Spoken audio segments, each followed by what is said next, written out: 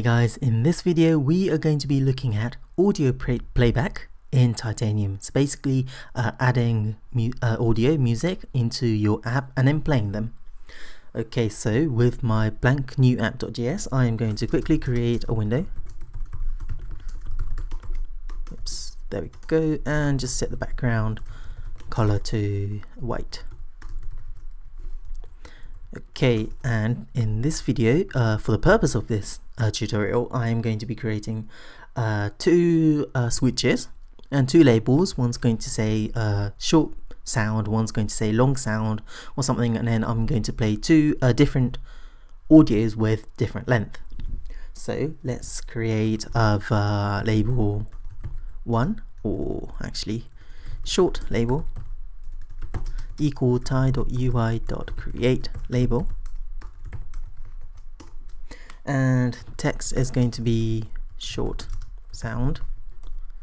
It's going to be at the top, so 12 pixels on the top, and the height and the width is just going to be auto. Okay, now the next thing I want to do is create actually another label, short label, copy that, paste it over here. I'm going to change the name to long label, and the text is going to be a long sound. It's going to be at the bottom, so I want the top to be changed to bottom, and the rest is going to be the same. Now the next thing we're going to do is create a switch, because we want to turn on and off our audio. So var short switch equals tie.ui.create switch, and inside here what we're going to write is I want my first one, which is a short, to be at the top. Actually, yeah, because the label is at the top, so I want it to be about 36 pixels on the top. Say 35. I want the default value to be false, and I think that'll do. Yep, and I'm going to create another one, var long switch equals tie.ui.create switch. Maybe I should have copy and pasted that.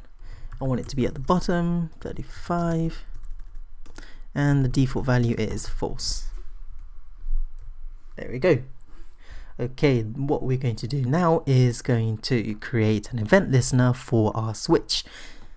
Okay, so I'm going to give it some space, that my code is actually at the middle, and let's say what was our name, short switch and long switch. So short switch dot add event listener, and we are going to be listening to, or looking, we're going to be listening to the change of the switch from on to off. And for our callback function we are going to say var sound equals media dot create sound, like so. And in that thing we are going to set a URL to this media. Now I am going to make this an a remote music. So what I need to do before I add my URL is actually add music into my resources. Oops, there we go. Apparently I don't need this. Yeah, that's better. Okay, let's ignore that for now. Okay, I am going to add audio into my, into my resources folder. So I've got my untitled folder, which has two MP3s. One's called button, one's called BG noise, which just stands for background noise, and I'm just going to copy and paste those two into the resources folder, copy files. There we go, and it's over here. Now if you don't have like a short and long MP3 sounds, you can just Google free button sound or free click sound or whatever, and there's loads and loads of free resources just lying around for you. Okay, so this is going to be a short a sound, so I'm going to say button.mp3 there. Now if your what do you call it, why is this going like that? That's not better. I'll look at it in a minute. Now why if your music or file isn't called button.mp3, you need to change it into your name. And also if you're creating a real app, you'll actually put these inside a folder called media, so that you can differentiate between like the default app.js files and the media files, because if you put everything into the resources file, the resources file is going to get really big and busy and crowded and whatever you want to call it. I'm annoyed by this. Oh, I hate this error sound. Okay, I hate this error message. I'll be back in a sec to see what's wrong with this. Okay, for some reason I had a curly brackets inside normal brackets didn't supposed to, so I have no idea why, but I've got these 3 closing brackets, so I'm going to delete 1 curling brackets, and that's better. Okay, so I created a variable called sound, which creates a sound, and the URL is button.mp3, which is over here. Now the next thing we're going to do is create an if statement to see if the switch is on, we want the music to play. If the switch is off, we want the music or the sound to not play. So we are going to say if e.value equals true, or you can just shorten it and say if e.value sound dot play. And if it's not, so else sound dot stop. Like so. So we have a variable called sound, and if our value of e, which in this case is the value of our long or short switch, is true, so if the switch is turned on, we want to play a sound, and if not, we don't want to play a sound. And we are going to do exactly the same thing for our long. So let's just copy this, paste it in, and let's change this to long switch, create sound. I'm going to change this URL to bg noise, and all the rest is the same.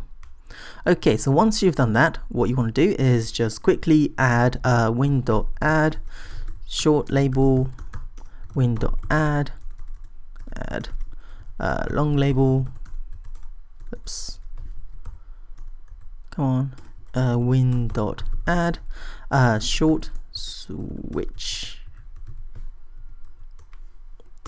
Oops, I'm not doing well. The short label has a big L, doesn't it? Yes, it does. Okay, so I need to... Actually, did I do it right? Yeah, I did it right, so it's fine. Win.add long switch. And lastly, not add, open. Okay, so I'm going to save my app.js and run my iPhone simulator. Okay, I made 2 stupid mistakes. One was if you go to your add event listener and go to your variable sound, it says tie.media to create sounds, but it's actually create sound. So not create sounds, which I accidentally wrote, it's create sound. And another one is at the end, I just accidentally forgot to add a dot in my last win.add, which screwed up my app. But apart from that, all is fixed and it's working now. So we have 2 switches, one's short sound and long sound, and basically if I play this, if I turn it on, it's going to run that weird button sound that I put into my resources. And if I also go to my long sound, it's going to play the background noise of apparently an airport.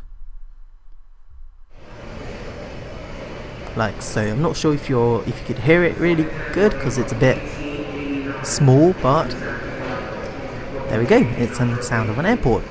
Now the reason why I did this for both short sound and long sound is if I actually try to turn this thing off, the audio is not going to turn off. This is because the create sound object is actually used normally for just short sounds like this button. Like so. So even if I turn it on, it doesn't really matter because the button music is already played. Now because this long sound is I think over 30 seconds long, even if I turn it on or off, it's just going to keep playing. So this tie.media.create sound is useful for like small tick noise, small button noise, small, I don't know, array noise, and not for background music and stuff. So that's the reason I wanted to show you those, which is why I created one for short sound and one for long sound. And the long sound is actually, oh, it actually stopped now, so that was a bit long.